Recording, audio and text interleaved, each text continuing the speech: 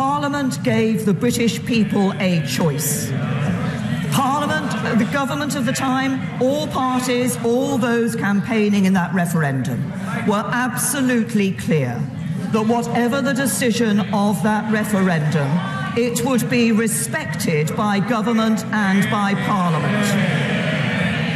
And I believe that we have a duty to deliver on that referendum vote, and to do so in a way that does protect people's jobs and protects our security and protects our union.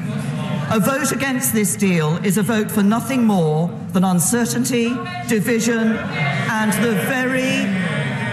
the very real risk of no deal or no Brexit at all.